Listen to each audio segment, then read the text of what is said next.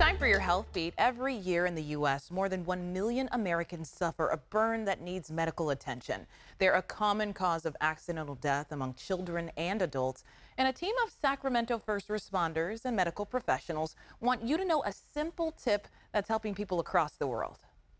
A decades-long Australian practice is traveling overseas. After the burn injury has happened, there's still a lot of thermal heat trapped under the skin, and that's still burning underneath that wound that you can see from the outside.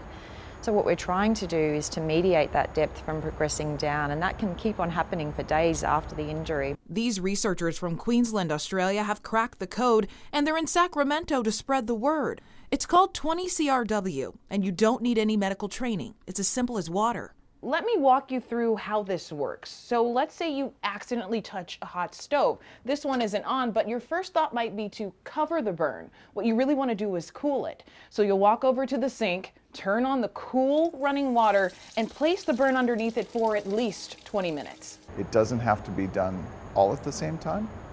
It can be, but it needs to be done as a total of 20 minutes in the first 3 hours. Kaiser Permanente's Dr. Kevin Mackey is the medical director for the Sacramento Fire Department, and he recently traveled to Australia. The burn center was empty.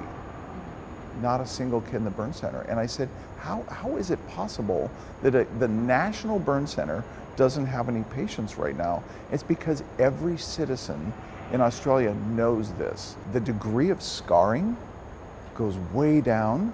The degree of needing for grafts, skin grafts, goes way down. Pain goes down, hospitalization goes down.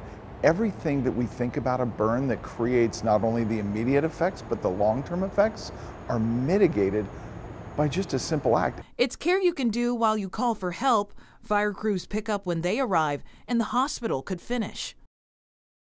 So Griffin and the research team originally reached out to the UC Davis Burn Institute, which led to its emergency department getting involved, and then, of course, the first responders you saw there. Now, with Sacramento's fire department having such a large presence, that's why the research team decided to team up and visit in person. 20CRW worked in Australia because there was a united front in all levels of care. And now these agencies are in talks to do billboards and school visits just to get the word out about it.